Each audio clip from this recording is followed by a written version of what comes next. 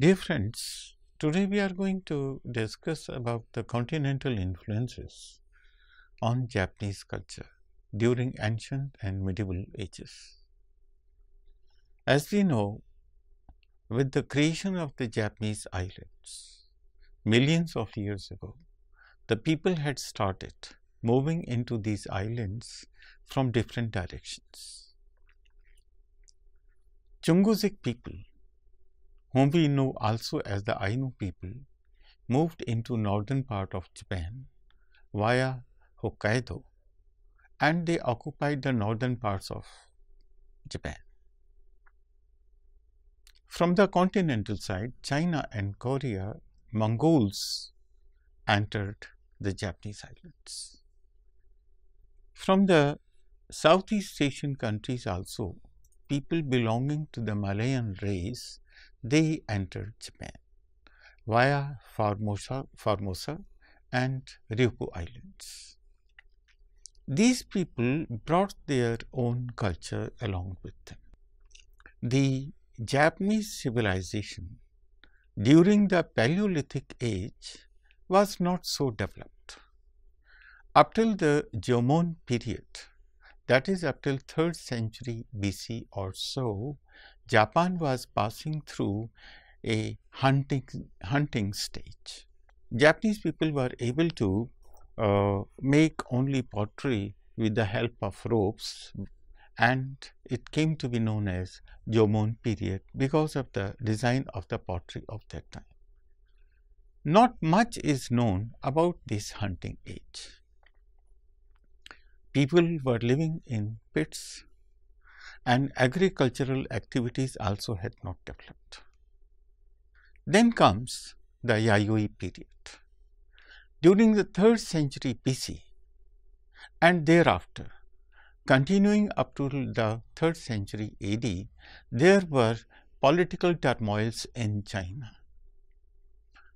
Because of the imperialistic wars in the country, a large number of Chinese people moved into the Japanese islands via Korea. They brought their Chinese culture to Japan. First, the Chinese culture reached Korea, and then with certain modifications over there, it reached Japan. Here starts another age in the history of Japanese civilization, which we know as Yayoi culture. During Yayoi culture, the Japanese people primarily learned a major part of the Chinese civilization, namely the script, which was Chinese, and it came to be introduced in Japan. Then certain social philosophies, Confucianism and Taoism, also came to be introduced over here. During the 6th century, slightly after the Yayoi period, Buddhism also came to be introduced from partly Korea and also partly from China. When we talk about the typical Chinese influences over here during Yayoi period, here we talk about the script which came to be introduced in Japan. The Japanese people were not aware that whatever they spoke about, it could also be put into writing. With the help of Chinese people, they came to know that they could possibly maintain their official records. For this purpose, the Chinese scribes were appointed by the Japanese government to maintain their official records. But the difficulty was that Chinese was not known to the Japanese people, so Japanese bureaucrats, they developed Japanese pronunciations of the Chinese script, Chinese kanji, and they started using the Chinese kanjis with Japanese pronunciation. This is how the bureaucrats were able to use the kanjis.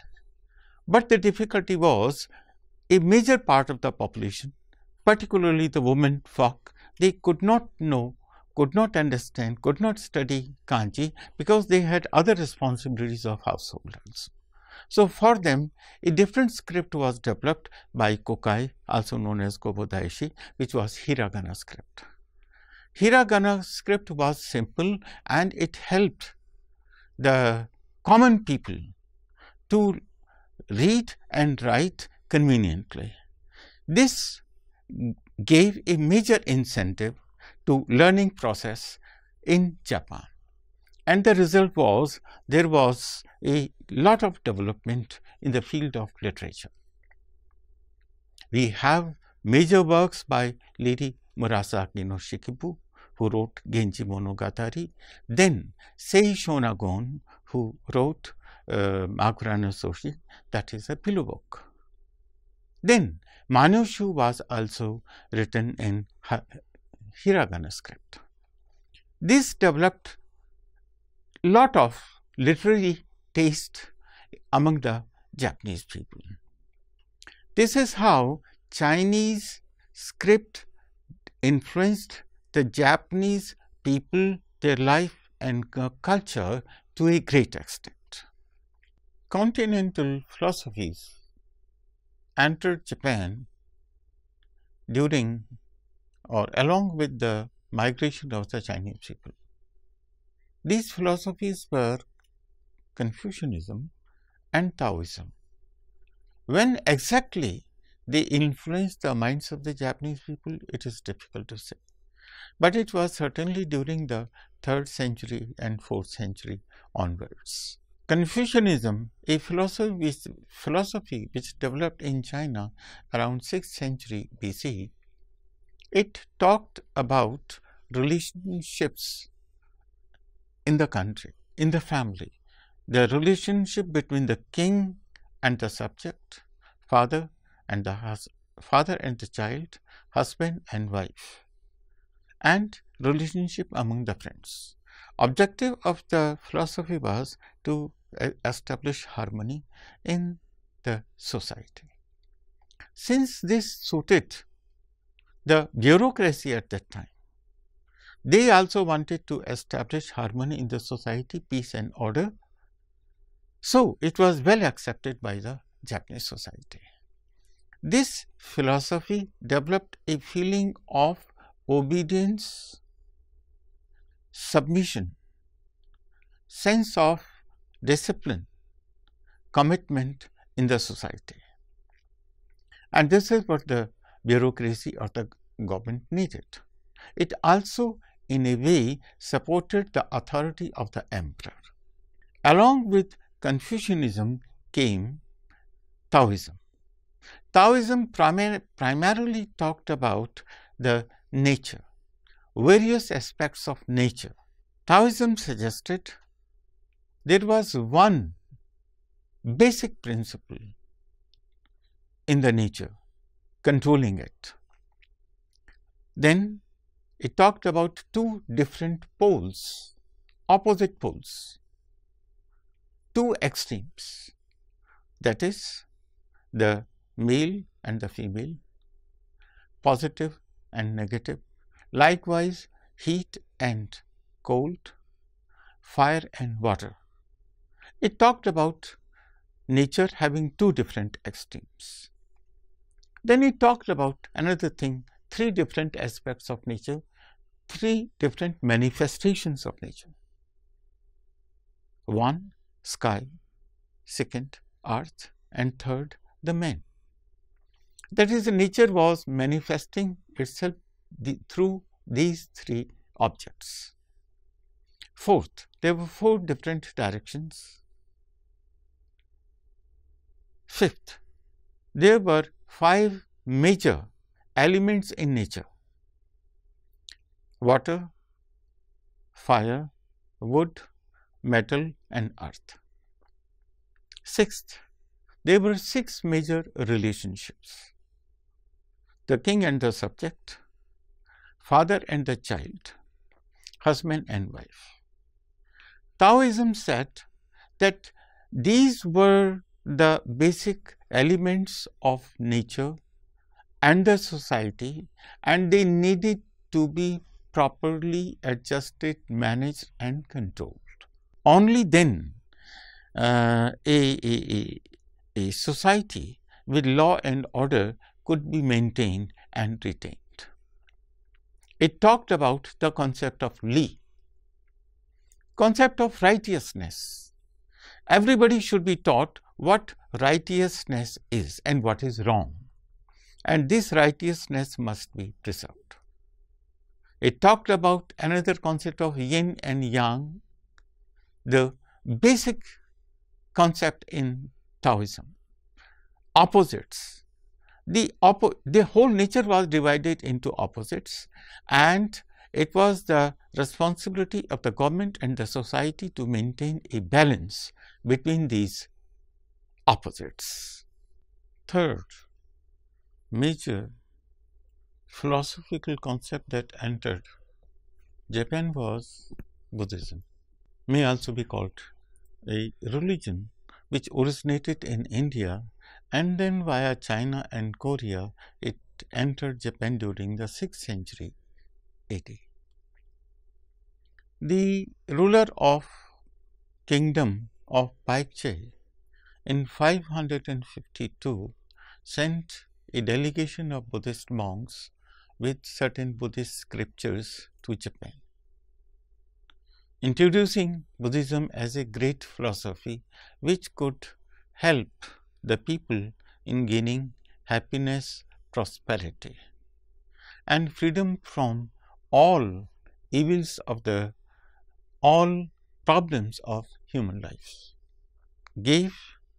Suggested the path of simplicity in life, truthfulness, non-violence, and then doing good deeds towards others. First, it was a path of 4 principles, then to be divided again into 8 paths, Astmargiya philosophy. Buddhism came to be introduced during Asuka period, and Shotoku Taishi helped the spread of Buddhism in Japan. Shotoku Taishi was a great scholar. He studied Confucianism and Taoism, Shinto religion too, and he supported the spread of Buddhism in Japan. Buddhism influenced the 17 Articles Constitution, which was the brainchild of Shotoku Taishi and introduced in Japan in 604 AD. Shotoku Taishi suggested that all the provinces in Japan must have at least one Buddhist temple, and this is how Buddhism gained impetus in Japan.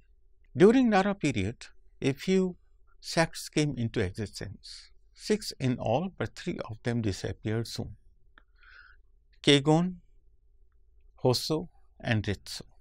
We will not go into the details of it, which can be studied separately. But then Buddhism continued finding popularity in Japan. During Heian period, saints like Saicho and Kokai, they went to Japan, studied over there. Saicho established Tendai sect and Kokai established Shingon sect. Likewise, Saito established a monastery in Mount Hiei, Hiei-san, and Kokai also established a monastery, Shingon sect monastery, on Mount Koya or Koya-san. Buddhism was able to attract the Japanese people, though in the beginning it had the opposition from certain sects like Nakatomi and Imbe family, but then later this opposition was finished by the Soga clan, and Buddhism continued thereafter spreading without much problems. During Kamakura period, Nichiren and other 2 saints, Eisai and Dogen, they also spread Buddhism. Eisai developed Soto sect. Eisai established Soto sect, and Dogen established Renzai sect. these two saints suggested that it was necessary that one should realize the truth through meditation, and they suggested the concept of Zen. Zen originally was a Hindu word dhyana, which first reached to China and it became Chan over there, and when it was introduced in Japan, it became Zen. These saints suggested one should sit in meditation and then think about the God. Then only one can realize the God, the ultimate power of Lord Buddha. They suggested the method of Zazen, that is sitting in a certain posture like yoga posture of India, and then meditate. Another concept was koan, that is one should try to meditate in the sense one should think about certain issue. Koan means a certain question. The teachers of Buddhism used to give a certain question, certain problem to the student and ask him to think about it and find the solution. This is how Buddhism continued developing during Kamakura period. Buddhism continued its influence on the Japanese society thereafter also, but during later part, when Tokugawa period started under Ieyasu Tokugawa, Buddhism could not maintain its popularity because during Tokugawa rule, Shinto was given more impetus. However, Buddhism has continued to be an important part of Japanese social life up till today. Buddhism, in fact, touched the hearts of the people. It was a religion which promised all kind of happiness and prosperity and relief from problems of human life. The concept of Amida Buddhism, as it was suggested by Honen Shinran, it said that Lord Buddha was very kind and he would try to solve the problems of every living being. And all the people, because they were suffering from one problem or the other in their lives, they started believing in Buddhism. And when Zen philosophy was suggested to them that it was possible for them to realize the power, the truth about Lord Buddha, they devoted themselves towards Zen Buddhism also. Zen as a philosophy influenced all aspects of Japanese life. Zen primarily concentrated on meditation. In other words, concentration on a certain point, on a certain issue.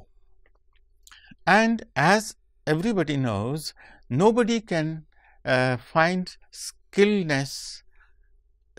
in any profession without concentration. This Zen philosophy influenced various arts in Japan, like the ikebana, tea ceremony, martial arts, no play, calligraphy, and other aspects of life also.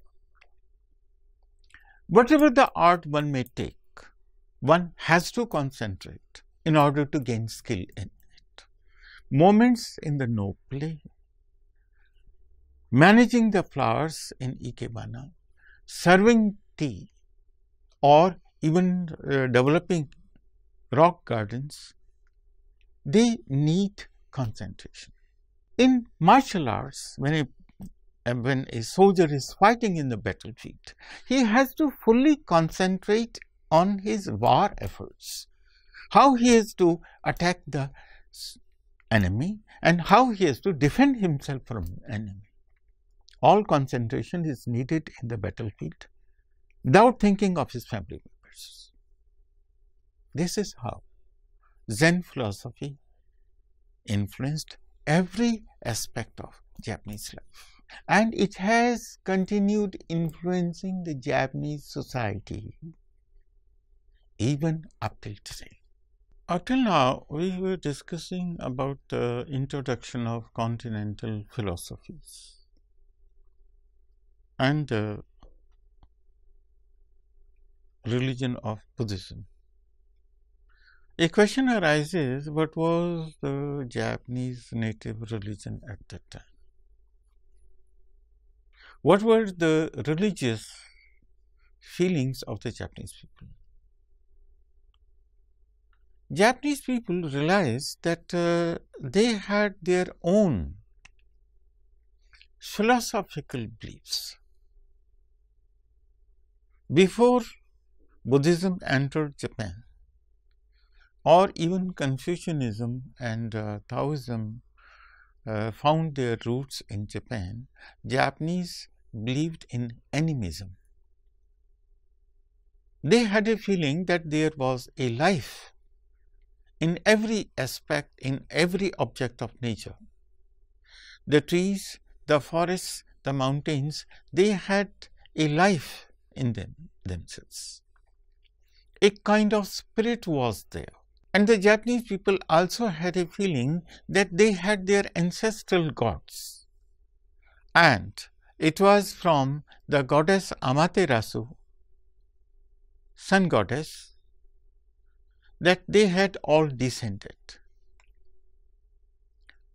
These were strong feelings in the minds of the Japanese people.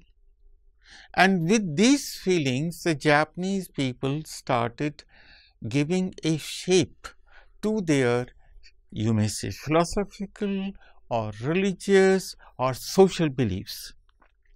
And a collection of these beliefs came to be known as Shinto, that is the way of gods.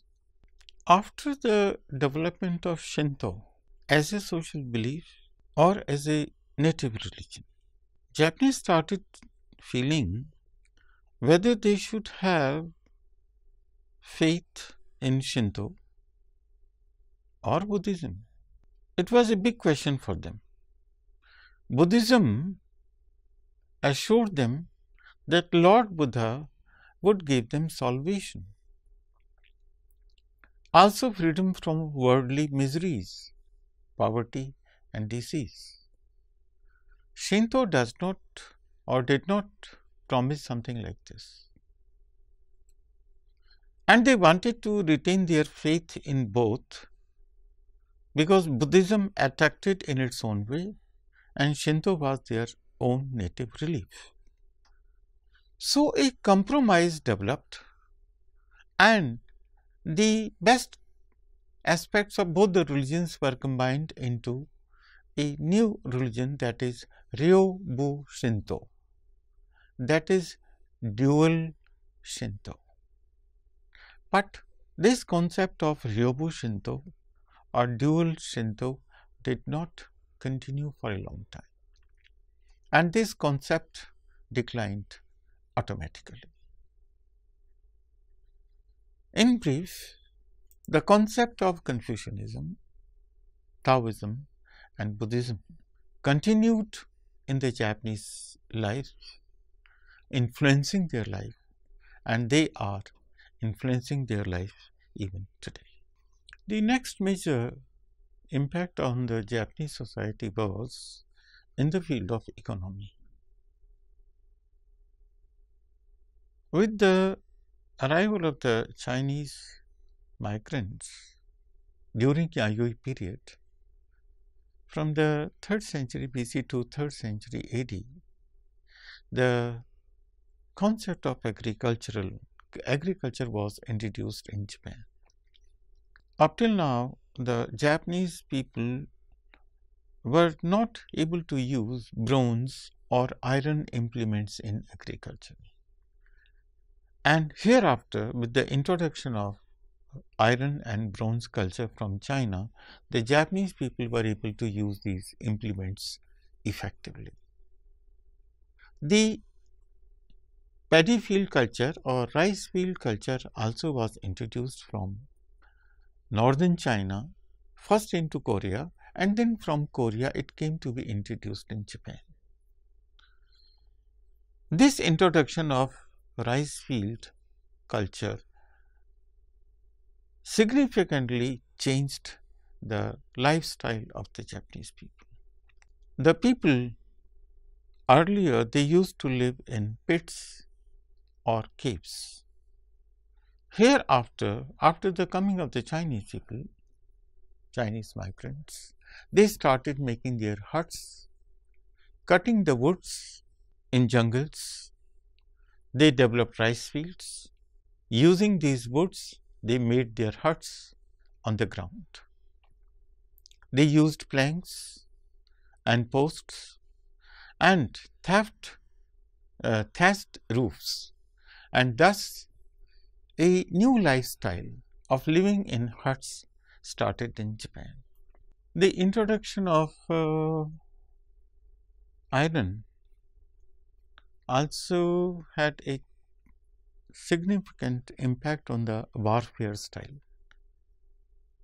Earlier, the Japanese people used arrows and bows in the war, but now they started using swords, spears and halberds. It was with the help of particularly these metals that when the people from southern Japan, they started moving into the northern part of Honshu, these things were used by these people effectively, and they were able to subdue their rivals in various parts of Honshu island. Earlier, the Japanese people did not have the concept of keeping pets, but hereafter the Japanese people started keeping the pets also. The system of loom, making clothes with the help of looms, also started during this period. The Chinese system of government influenced the Japanese administrative reforms also. Taika reforms during Asuka period and Taiho courts during Nara period, they were developed under the influence of Chinese administrative system, taxation system, land survey and ranks in the army or in the bureaucracy. They came to be introduced from China. Thus, we see there was hardly any aspect of Japanese society, administration, economy or the political system which remained uninfluenced by the continental culture. To put it briefly, the continental influences, they gave to the Chinese people a script which later resulted in the development of hiragana and katakana script. They gave them philosophies like Confucianism, Taoism and religion like Buddhism. They gave them development in the field of economy and they gave them development in the field of administration also. These reforms, which were carried out from time to time, continued influencing the Japanese society up till the age of modernization in Japan. As discussed earlier, the Japanese people had been learning from the continental culture almost from the beginning of Yayoi period. Towards the middle of Heian period, they felt they had learned almost every aspect of Chinese and Korean society, and there was no further need to visit China. In fact, the visits to China were quite arduous and risky.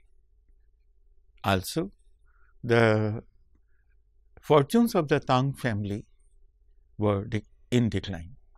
As a matter of fact, the fortunes of Tang dynasty were also in decline. There were political turmoils in China. The Japanese people no more no longer wanted to visit China, as the visits were quite arduous, dangerous and risky. In fact, two political leaders, Ono no Takamura and Sugawara no Michizane, they even refused to take up the assignments about their visits to China.